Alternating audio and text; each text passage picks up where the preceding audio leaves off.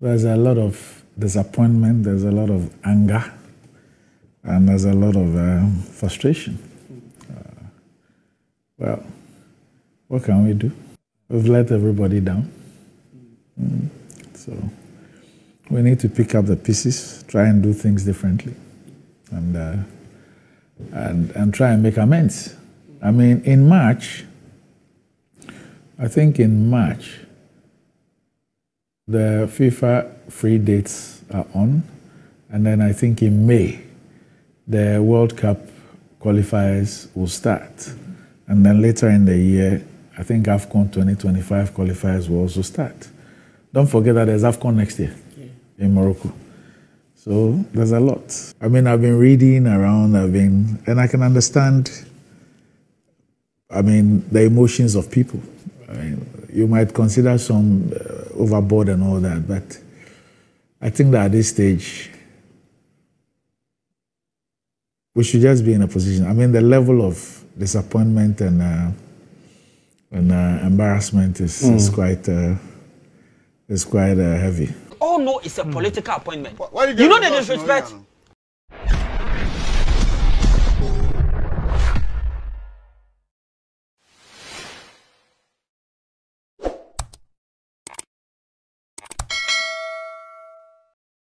My member back na yenshe ensem no ase. Some second you please slow down, that be Black Stars no slow down so I check omitima yo mode and I say be se mo din sin hunu se kan ya dwen shrom no mu se Ghana for so ni sika and on the call this tournament yam masika no konkwasi da bia sa yam fa your panel discussion and to us from list all Daniel Mensah wa ase ye ba be din command na panel no so omo nam kwan so bana journey list bi abakode oh inshallah anya bokosa me amitumi hu anya bokosa and not to me die oh no I got some to me say I got to me I don't know say obia like e bia wonu bibia it will be very difficult say obetumi ada. You're very serious. Yes, wonu bibia it will be very very difficult say obetumi ada na mamenche ya udisaka on AFC Rise on say udisaka so yare. Oh yeah so running. Oh and on kafra any team no so no nyame adaro mo da second yeah last referees ni Robin dey and also but who winning the on can once am njiro bia and one Twitter a friend Anas News. Okay, Anas Entertainment News. Twitter vibrant guy pa. Also all the time be show. Fantastic. My mencha Anas Entertainment News. So a blogger. Okay. No, so YouTuber and all sports pa. No, oh, great. Oh, great. So great. Now, I want to say, Kali want to say. Mana? Kali. Yeah, I JGB. Ah. This is your big boy. Yeah, twice now, and no, what's not I say, Beshenko for it. And now, Miss Omajin say, list are not quite quick, list are not quite quick. Treno, never ban a sign after the copy drawing. Well, a reality check. First of all, the reason why we couldn't beat Mozambique, you know, clearly about coaching. Yeah, coaching. Richard Ofori, why do you fire on fanning now person? Oh yes, will be about 2 years in under Pomudade. Why do you go to tournament and in that same period? The goalkeeper alcohol walk up in as much as any confidence what is the game. Walk up on no them and when mass. So for coaches to come to AFCON and all of a sudden goalkeeper on the post more third choice. Orlando Pirates, about your first choice, just say Munim Nyansa. Nyansa problem, yeah. Yes, because why is it that Jumana no wine then a war form and I want best at any given point in time. Okay. Medical we have goalkeeping problem. They make what I say. But Ushema, okay, goalkeeping problem na one. Omo morning na omo nyina so mo ya yepe. But at least ba akode day in day out or that post or them. So what I say, so in terms of sharpness at least any you call walk up on at that stage crown on one year edini two so yaba ye na bibian sesa emfa ma jojo wa lokot ne rich before you you let atizigi so be den obeda post mu go say wa anya sa and you see you will not blame Olele because ono na oni team any edini call walk up what as that time na your league ne cost you go keep so mo dem but or no ni team but no opportunity be dem why enti ono no be wo eye tumi no so what I say na or the goalkeeper sabi under post move over 2 years or the be or the made up third choice goalkeeper the Orlando Pirates. And it is very embarrassing. And no, the AC and BBH, the day you had 2 years ago, and I make a chance a moment retire, young retire now, man for Dimatama, YouTube. I'm on to YouTube, you know. You call work up in the band, and Mr. Man, was son. Oh, to me, why, young fan in Tranchain, your first match, you see your person, young more player, wako. AFCON do apa and you didn't beat them obey and you take third match I hear win you near break and you sad in the bed you sad in the bed mobile and a penalty ball and Sabono where he was all over the place opa obian hwe replay ni he was all over yeah ba head ball no nim be a ball nam soon pe honam yemre satan na mekan no na enyo tan o me time that was reality time on my reality because football or man be anyansa wo mutrim bia no this is how they do their football yo do baby in so check to omo internal motivation na say player ni nya de ball no do baby onya because wa ho ache onim system ni ka system yen change system nipa na de system of course so you get rid of certain people after you call 22 walk up and buy no na ya dana say so on retire na ya dey ya jani frɛ because at this stage say oko Ezazuli right okay bo edema Morocco right na ye nuama enya bi mwa na chese ye o man ye nim nyansa sabi omo a ye yi omo so omo take decision man no omo adwen wo fam now you see in all this last time you ranted last edition you ranted this one you ranted previous ones you ranted now let me tell you the problem of our football system the government the FA any yankasa timamufuo na yewo oman yantimamufuo no de ye say yewo personal affiliation at the mass certain individuals. Okay. It will come at Attamah. Ninkro for Attamah. Ninkro for bedding.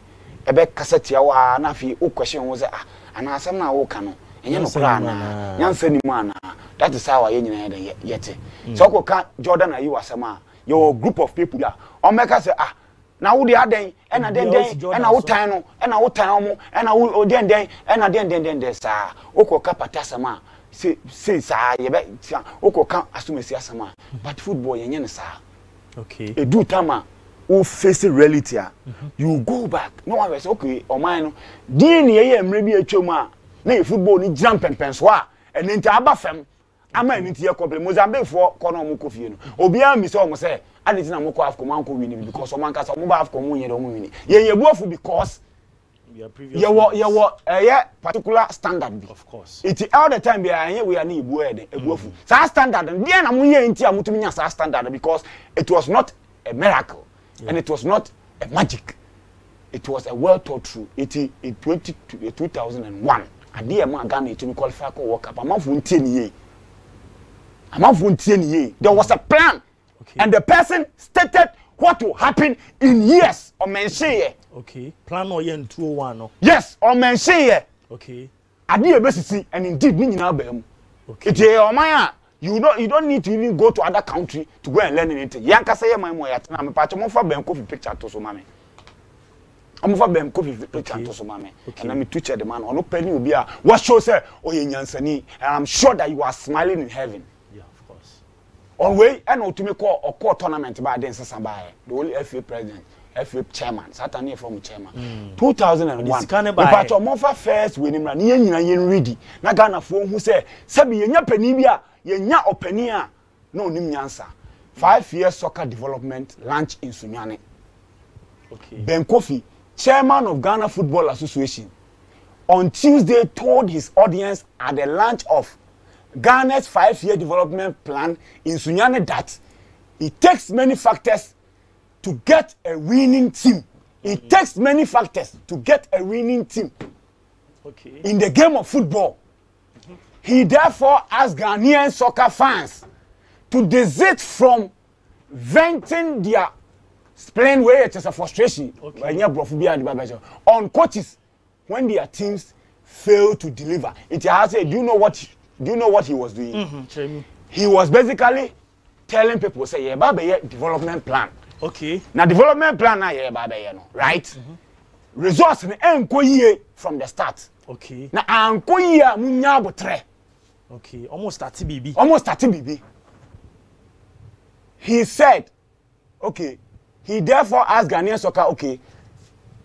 He said availability of funds and equipment as well as effective administration, including the welfare of players, are some of the important factors when put together could bring success in football. Okay. In the absence of these factors or facilities, no football coach can succeed in his effort to win matches for his team. He said, the GFA chairman said soon after his appointment, he had a vision to introduce program that will appointed in we are about contrasted with Papa no Tisu Sesiano. Won't go another way. He mentioned players like Alex Poku, Audi Saka, and Prince Adupoku, who passed through coast teams to hit stardom. A J. Dufour called on the Regional Football Association to give equal attention to women's soccer.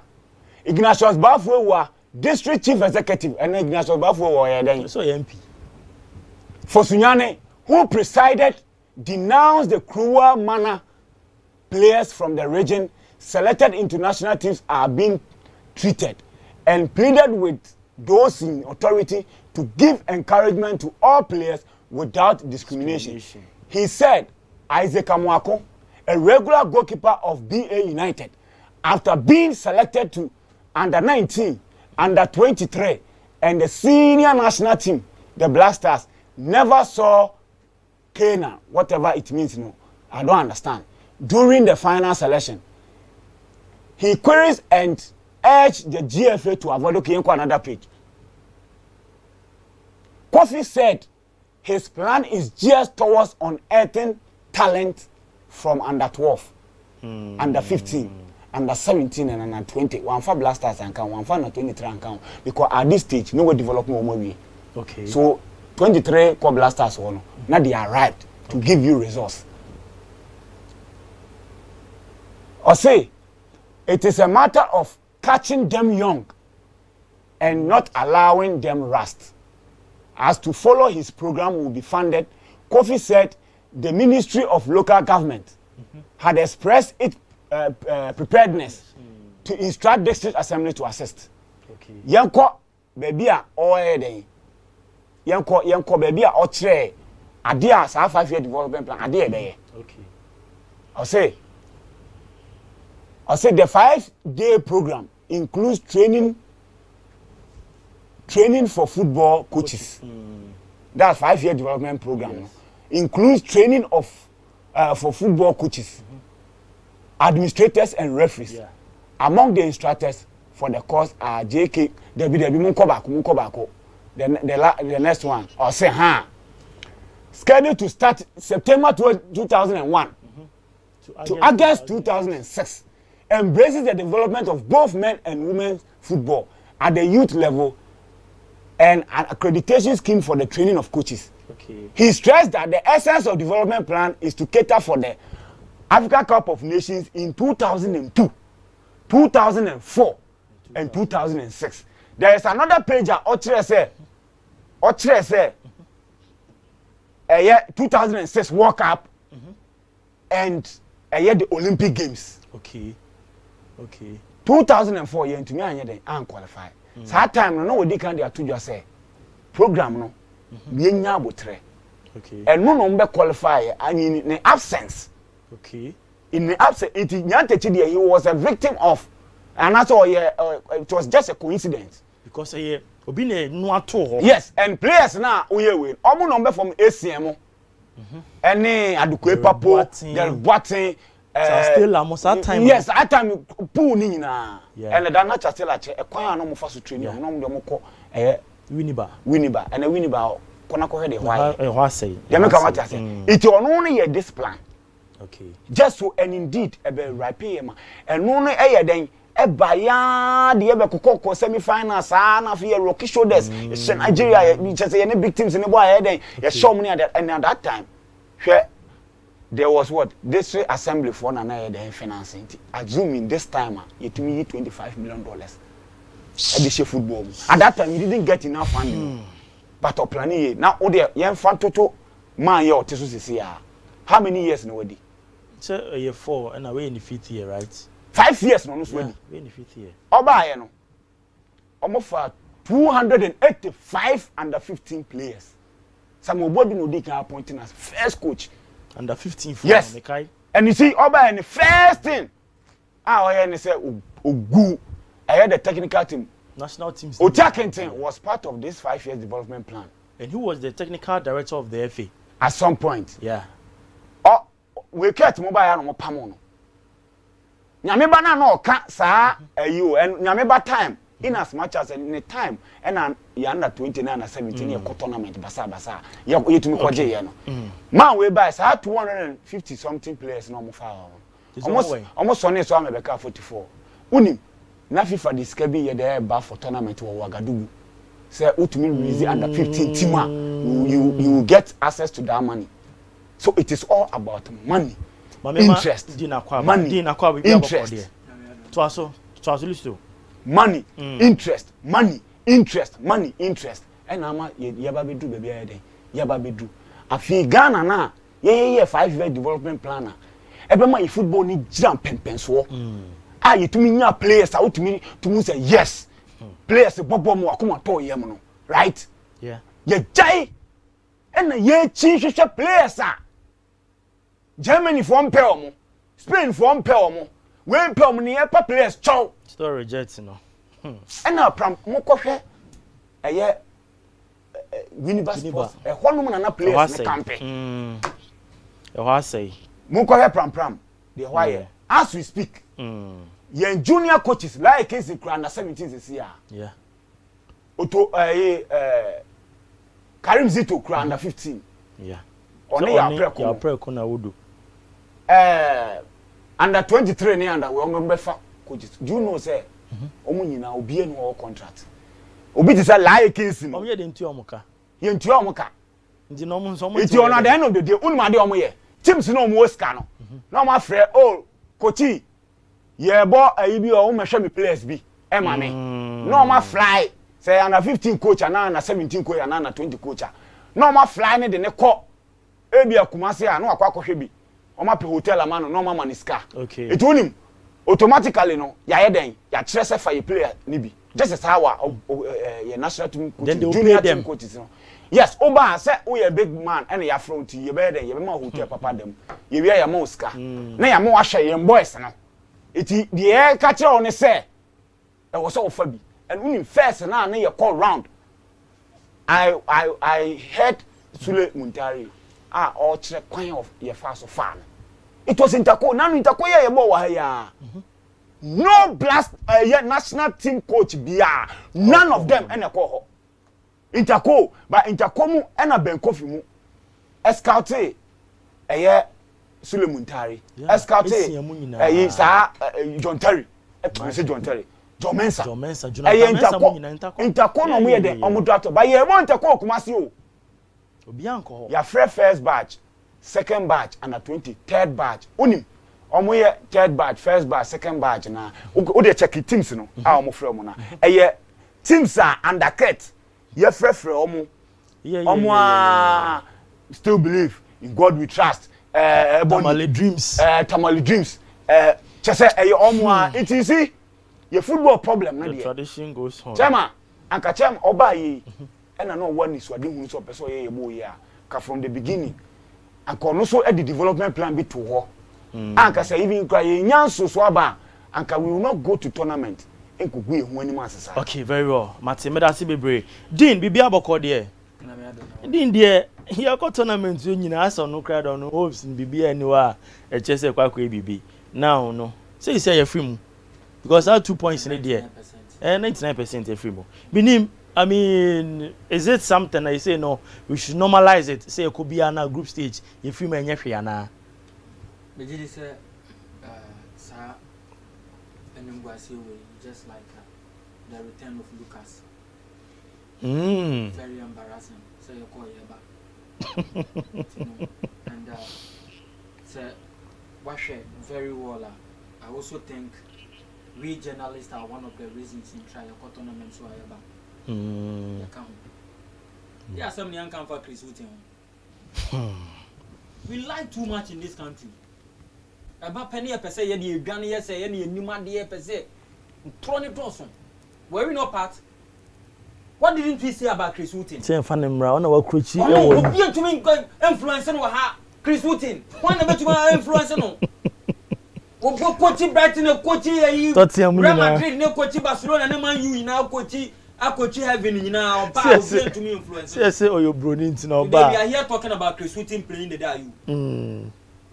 Why you not saying Chris Hughton by the day you are more bony? Yeah, yeah. We made him look like a demigod. We should stop their lies and tell people the truth. There's some young come Chris Hughton. Then the young journalist for Kuma. Then the young. You see a woman who coach that. Ah, Chris Hughton or band. The day you were yeah on Bobby. I retire no. And I course is a kind of anything. So the lies are too many. Yes, I understand. We failed. We have never obeyed protocols and also followed protocols. Okay. Football is a science. We have moved from the days you're from football near recreation. You know. What is our style? What do we play? A man for some tiki taka. Agroball. Ebi muso omobo gengem present. Catenaccio. Ebi muso omobo Catenaccio. Ebi muso omobo friend saying. Gene football. Netherlands for the total football. Okay. Pass no. Yeah any dey away. Maybe atwam yesi abo no boa. Na say sika kono ba so obo den. Agroball. There Bernard Lepet be no say friend saying. Say football DNA. And in demand. So we don't have a style. And in the last 5-6 years, and about 10 years, Makasa Semu on this platform say, if you don't have a style, we will suffer. Okay. The reason is simple. Or might be on a style or the bubble. Okay. You brought in Serbian coaches who are Eastern European coaches. Eastern Europeans, some boy are different from Western Europeans. Okay. How many Eastern European coaches na Diaba? Yankofa Ayimbai. Milo Mai. Ratuma Dukovic Mbai. Yeah. Yako 2012. Yanfa another Serbian anko. The Okoka so omoto chacha ed the bansere ni tomato to 9 omusisi no. Yeah. Wanfa yanko. Of course. Yanfa Ghanaian coaches. Sika kono. Yemfa James Kosiapia. Siapia mu nyina. And then yemfa English coaches. And I yemfa kwasi afa one English coach. Yeah. Western Europeans English omobo boy is different from Spanish. Okay. From Serbia for from Italian, from Serbia. Yeah. For our Eastern Europeans, you know. Okay. And then emu dia when you pass yebo. Because coaches now offer no. And non the chire dia opesa so who say team a short list of coaches are a chire. Okay. So because say or line up coaches or say minya club minya Guardiola mepe. Minya Mauricio Sarri mepe. Okay. Conte. Membo Contempo. Okay. Bia minya Javi. Okay. Mepe. Okay. Minya obi te say Zinedine Zidane. Mepe. Some lines of coaches no. Minya Eric Ten Hag mepe. Okay. Minya Pochettino mepe. Then a catcher o person about total football. Of course. Person pass. Yeah. Yeah. Obi catcher so ope Klopp. Ope Jose Mourinho. Say team Conte. Then obe bo counter attack. Obi catcher so ope Antonio Conte. Ope Simeone Inzaghi. Okay. Obe bo typical 3-5-3. Okay. That line of coaches. Yes, obe dominate your midfield. Okay. No, ball long boss. When you strike or you ball you, obe hold your play the amano. Okay. And see, one line of coaches now was searching no crano. Actually, the opposite obo. I understand because time I been coffee a year and plan. Yes. Listen, I can't asem. Yes. Or say in the SAT 5 years development plan. Ombe training coaches, TNA. Ombe training coaches. Now coaches in a way of how you pay your boy your ball no. No one so add training your players. A year time. Osaje for Dr. Kwame Nkrumah. No, the coaches figure na Brazil. Yeah. Yeah, I remember that. Or the coaches papa for now on what to money na or the boom of the coin. CK Jemfimu na so for in order to Brazil Momoko Sunya. Coach Afranimu no do mutu kwa Momoko Sunya. And since that time, me and himself coaching a small country, a population a little over 32,000. 32,000 Iceland. Before Mubabe domination almost started here, they brought more than 100 coaches to Western Europe. To go and learn. Omo dey by EPL no mu nyina. Okay. E dey call championship no mu. So mun ko sunya ade. E ho kwa break time near the bus enam krom. Near the sesa nkwala unsa a small country ntino. Omo tumi e dey buses e fa nkwala. No ma ko training we mo pon a another batch no mu san akọ. Ntino e planning areas. Asama ye ken. Ye call 2021 AFCON. Yeah, the same thing. The same. Ye call World Cup. AFCON ne ko jigu ye no komro. Ya meka. Yeboah AFCON we ye call World Cup. Ya ma meka. 2025 why January. Me no baba betena say ye tinkom a. No obi anko ne ba bi na nyame so maya. Ye besan baba betena ha. Esan baba beto anansesem we ya e de akere Ghana for because we have decided say no. As a country, we are not ready to learn. We are not ready to plan. All we are interested in is young first canemra, Abia BB Baha Yeti under 17, just like used to carry under 15 or whatever. Now, and you know, planning, no, we have failed to plan. Germany for a year more plan or more course cycle. No, I bet him. Yeah. Yeah. Almost almost cycle almost started here from Tostin Franks. Those times almost started almost project no after Euro 96. Now almost started sa project no. Omayama and as fan say Euro 2000. Omo bo we no omo ko gu omo ni mase no. Germany for omo na ko gu omo ni mase Euro 2000 e ba no. Omo nim say cycle no aba ba pem. Okay. Nti say almost started a new cycle. Very well. Na nipa de me nim say we ya de na we mistake. You don't repeat the same mistake. Of course. Nti say you person esua de a we learn. One mistake pen the Germans here omuko Euro 76. Anthony Penanka ko gu omani mas. Okay. Sep Maya ye de obeye bia we ntumi. Amfa. Omo ba no say penalty no. Enya de e friend lack, enya lack. Obi ka kire wa oboa. Nti sunya penalty. Eno mo sunya. Nti oni omo ko akosia confidence no omo wo no omo sunya. Omo se penalty ne obo A B C. Ena A B A. Okay. And you know, any chance or down left. Okay. A home bomb first penalty na she. Goalkeeper be otono ho akọ no ma. Difficult, yeah. And to home bomb first one, second one. Who pe? No, the akọ B. Okay. Down a left. Up. Who pe? No, the akọ C. Right. Enti. Ni na very. See no. Mami Misa Listo. Yeah. Alhaji Karim Grusa second and resign and son of Babedu Kromwa. My name Sansimo ye can most often after symbolic performances at various tournaments. But ye who ne won so answer. Only ye doing this time. Oh no, I don't think so. Be resigning. Yeah, Bibini black man. Yeah, won at it no. Oh, on resigning, but like I said, the 2 years ago, say our opportunities at least, or believe a legacy.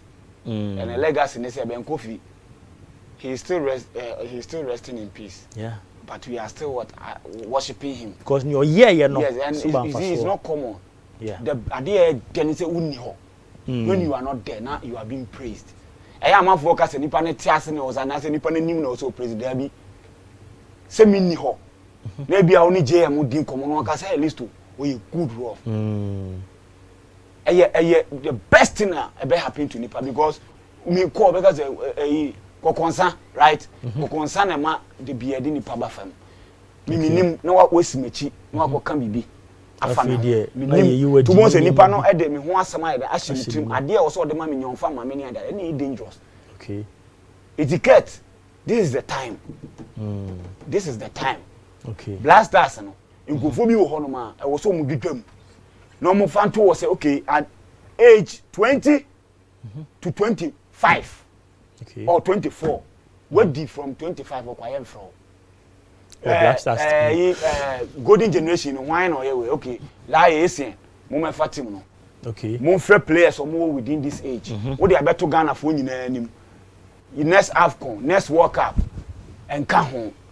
The next AFCON beam and as our players we hear him so meet my kwede. Kwa je dia mai. Okay. Na omo a ye di team na show mo sem no. Omo kasa omo nya omo den. Omo so bi ufi ho wi a na wa ba na wa be hwe o league no. Na wa mo ni ai da akon league a ye bo a ye ni statistics department. You need player what make it blocks pa. If you are telling any coach and now if you are saying say oh this player deserve a call up, it's more like a PR work now. Okay. It's more like a PR work because basis when now they can say what player ninety now. You need something to back it. Exactly. And look, more yes here onim under 15 I mean 5 years and more here they are here. Under 15 we have 3 coaches. Under 15. Sir 3 coaches in 5 years. Under 20, we have 3 coaches in 5 years. Under 17, we have 6 coaches in 5 years. Under 17, Hono? Yes. Under 23, coaches 3 in 5 years. Local Blasters, 2 coaches in 5 years. Blasters, 5 coaches in 5 years. It's every year, be Blasters, you have one coach. One coach. Ni way so ni more than more oboni. You under 20, oba na AFCON. Okay. Any a J. Yes. Yeah, on it. Now 2020 under 17, you call Benin. Okay. Benfoko na dey call young qualify from group. Wafu. Okay. Young okay. Qualify. Yeah, I remember. And AFCON 2021 group stage and you free mu. And a year under 20. Under 20. 2023 under 20 young qualify. Karim Zitu. Okay. Yeah. And on Saturday and call Tolong Cup. Okay. Yeah. Tolong Cup Indonesia. And on day on under 19 be share under 20. And group stage and also you free mu. And a CHAN quarter finals. Okay. You mudi no. And na free group ni mpa o qualify. O quarter. And yeah then. And also ye free mu. Then under 23. Achimu e dey omo go mu ho ni mase no. Almost group stage. World Cup group stage. And AFCON. This year AFCON. AFCON we are so group stage. It's likely group stage. And a league in higher way. So there is no plan. Okay. And if you don't plan, it will be very, very, very difficult for you to achieve any tangible thing in football. Okay, very well. Is it the only solution? To say in a day and a year, beboye. At no more meeting, we were one of the hotels to Abidjan. There was an ESCO members, the GFA president, and we invited a member from the Ghanaian government. Emma, omode tune ni mse say you know, ye pese e pamokres. And Obia ni nte ye pamokres. But this same person from the government catch on say more points are on pese ye pamo no. E was no mo so enfan represented to the sports ministry. And Ekobasi Apamona, is that the only solution to the Black Stars? Why are you sacking Chris? He has just 1 month left on his contract. And that's 1 month now, then on the baby. And you know, then probably in the time and there, but it's never the solution. I believe that baby I could do. Sacking Adoson. It has given us no results. I'm not saying we should maintain him. I mean, you've known my stand from day one. And he's never been my favorite coach because me who are there extraordinary they say young fair man and farmer. But I still believe that your team now you want ya pim. Sa generation no ma pima na nke so mu jaw mo. Na probably we start a new generation. Football na evolve. Okay. And ya kechiri ye jay nyoma pi ama na kechiri ma amanfo abekati up with us. The fact that people can play with us without fear, the fact that they beat Mozambique 2-0 and 90 plus minutes no ma baba betete any abodro no e catch baby football no akwakodu. I've watched the game and I've watched how Chris Hughton set up his team. The technical team, we need to sack all the members of the technical team. That one I understand. Nobody should be left. Chris didn't go alone. No. Did drama ni modern no more and I hate that perception. And then I say na and ya kasa wontie adena one resign. Me wants no adena one resign and that room I say be mu pe adwuma no mu bie no ofata adwuma no Masood ni boss just leave. Yeah, exactly. And the first person who saw mo sack no, Richard Kenson. Olele. Ah, no lele no yo. Catch boy. Olele wo. I want some. I was not goalkeepers in the air no. It's on your hand. Because from day one, share which refer you crana. Goalkeeper appointed boss no goalkeeper. I want the team. Onyebi na. And you pick him ahead of Felicity. Onyebi. Na ye ko tournament no. Me pomen ka o ma ka ichiro no. But ye ko do tournament no. E dem pa na Richard Ofori. Ayo trainer ye extraordinary into or die ahead of Atizigi and Wallacott. Because if Richard Ofori was our first choice goalkeeper, I would training and or the better ya. Hey, and the Charlie and the Nenye. I'm telling you, Sir Richard Ofori. Ah, bisa mano. A man on my shelf going to be some first person number boy. Ah, goalkeeper ne the onya de kura. Yeah. They tell you, Papa, I can throw a challenge to you say the phone lines net the man back. That is the level on here. That is the level I walk and to goalkeeper ne who recommended the goalkeeper. So no name goalkeeper number 1 for my. What I mean, we're playing our qualification. We never needed Salisu to qualify. We've qualified. I'm not saying it's a bad player, not at all. But when it is not broken, you don't fix it. Okay. You call World Cup, no? Since boy any young boy, or by all of a sudden training, what happened to the Martin the Juku partnership? And Rosina Bani no, yani Egypt 2-2. Yeah, Eros. Goes in the free right side. Yeah. Abrante na bre. You keep very crack. And you know, who are you going to blame? Everything will fall on the doorsteps of the technical team. Okay. But this FA, my brother, Charlie, it's embarrassing. It's not about quality. Back to back.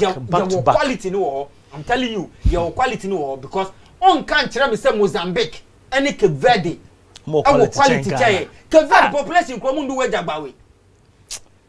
And just around 560,000-70,000. No match. Island what is this? Island. What kind of embarrassment is this? Island.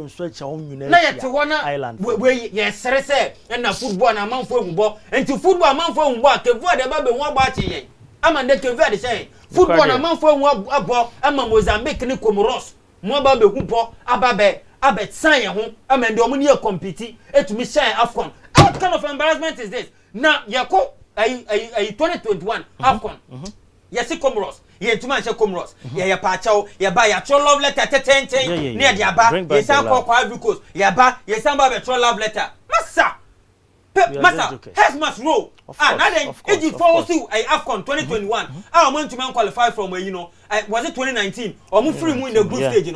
Egypt for Omuriano. That day, round of 16, South Africa show Omuyo from that day. I'm not president resign. Saddick na coach, Omasaki coach. What is this? Omaya yen to me resign. We have no shame. We have no shame. Yeah. I Massa. If we were Charlie, you will deal with you another day. Of course. Another day we are on the black stars. Yeah. But the FA Massa, you might tolerate this. What is this? What is this? You are failure, and you can't even fix the league. Massa.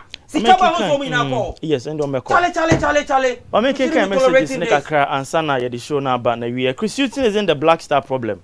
The main problem is they should stop calling protocol players.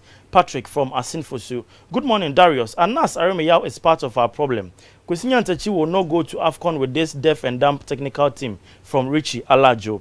Actually, both the GFA coach and technical team should all go. Some people are using the said office to make wealth for themselves and rather inflict pain on Ghanaians. If the top is not clean, then we will always flop in every AFCON and World Cup games. Just take a look at how Ghana FA elections was held. And ESCO no so eba be kan wasem. Okay, ESCO wasem no. Obi na ESCO member anti Sudan in your coach. Then sansu nye adwuma. Yes, are they not part of the decision makers? Of course. Massa. Of course. I know they ain't to me kan wasem. You come and deal with them later. Na 1-1 obi abagine dey din.